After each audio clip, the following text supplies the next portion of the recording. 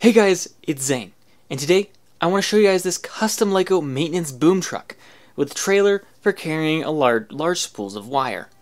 Let's get started.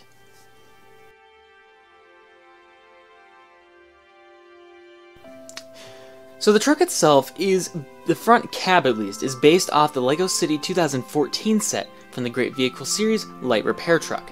In fact, arguably, this is probably just the equivalent of a mocked up version of that same truck. To be completely honest, I wouldn't disagree if someone called it that.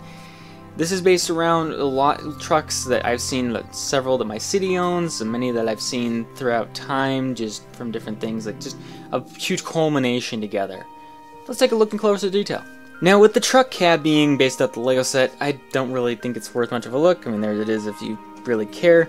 Now, the rear is a bit more of an interesting area. This was one of my early days of simulating equipment compartments, making air quotes here. And so there's no actual handles, and it's just brick built. And I put clips on the outside for a standard 6-piece tool set. This is one of the older ones where you got an oil can, you got an open size hex wrench, you have a closed hex wrench. And then on the other side, and the other part of the toolkit, you had a screwdriver, a small hammer, and a cordless drill. It has no simulated battery, just a drill, I don't know. I still had like the city mentality where you put clips and you put stuff on clips on the outside of everything. It's kind of a different time. It tells you how old this mock is actually.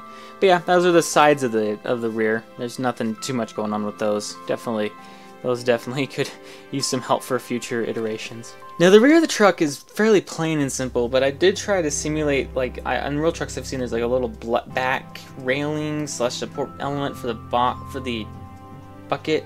And there's a small space that people can walk up into. Obviously not realistic for minifig scales, it's way too skinny.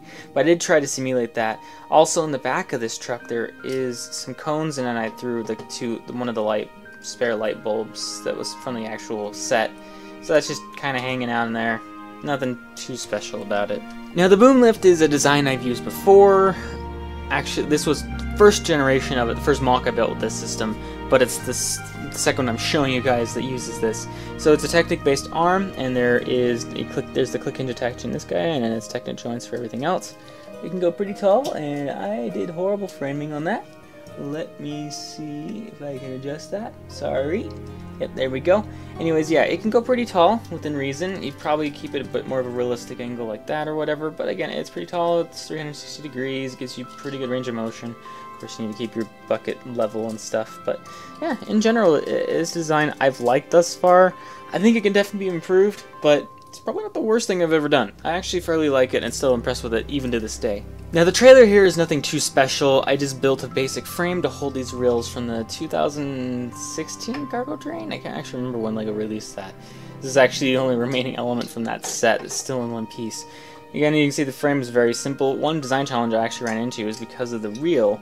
In the normal, these trailers actually don't have a solid axle underneath. The drum sits down inside in between the two tires. And to try to simulate that, I did this, and so I had to carefully, precariously do this design so that there'd be enough room. I think it'd be really fun to try to make one that has that has no axle through it, and get the drum basically next to the ground. Also, this drum is way too oversized for this truck. I mean, there is no way that a cable drum is normally that big. But I used it, so that's what I went with. So yeah, that's the trailer. Anyways, that's it. I hope you guys all enjoyed the showcase. I want to thank you guys so much for watching. And don't forget to like if you do, comment any thoughts, and subscribe if you want to see more. Anyways, happy building, and bye for now.